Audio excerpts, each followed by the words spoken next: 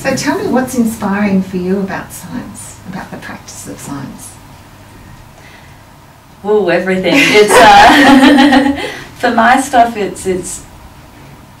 I find it incredibly creative, science. I think it's incredibly beautiful, and people don't realise that what we're looking at every day, whether it be through a microscope or, in my case, out diving a lot, I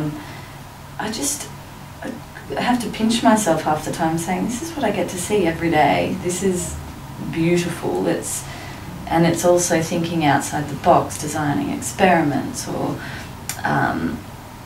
you've just got to think differently and think creatively, and that's very appealing to me. People always see it as a nerdy little, you've got to sit there at your desk and do calculations and all this. It's actually a completely creative, beautiful field, I think. So, and then of course, it's very, very important, I think, as well to be able to conduct the research, but also to be able to then communicate it and get it out there in a way that's actually going to make change. So it's almost the starting point to change, I think. Yes, I agree. So tell us now about your research. Do you have a question, or?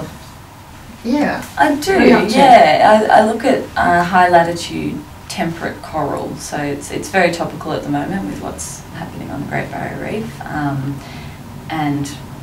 But I'm studying the corals that we find all the way down here in and around Sydney Harbour. So these corals are surviving in quite extreme conditions. It's an urbanised harbour, and it's also cold water, or they experience quite a large temperature range, and most corals really just survive within this narrow little window of temperature and light, and the corals down here are surviving in far more extreme conditions.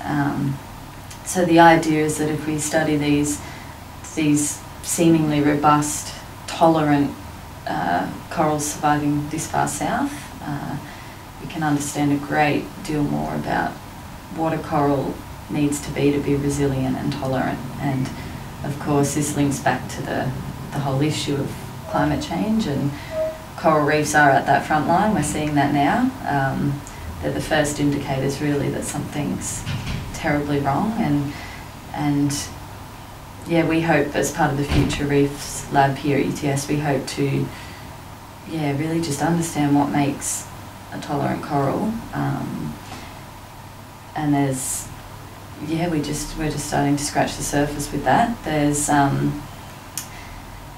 with the warming of up north on the Great Barrier Reef, there's this idea as well that corals are migrating further south. Either they can adapt or they need to move. And with the East Australian current, there's a potential for Sydney to become a refuge environment for some species, but we're just not sure what the various resilience and tolerances are of many species. So trying to fill in, these odd weird ones down here may teach us a lot about what a robust coral is, really.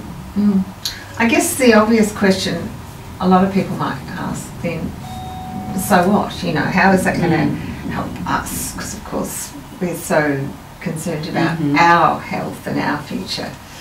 Or is that the wrong question?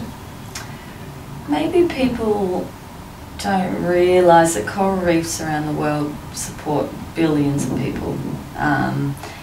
So there is a direct human link there. It's not, there's always a reason to save biodiversity and wildlife because it deserves it. But then if you need that human reason, then they're incredibly valuable ecosystems. And the Great Barrier Reef is more valuable to Australia in terms of tourism, I guess, but also culturally and socially.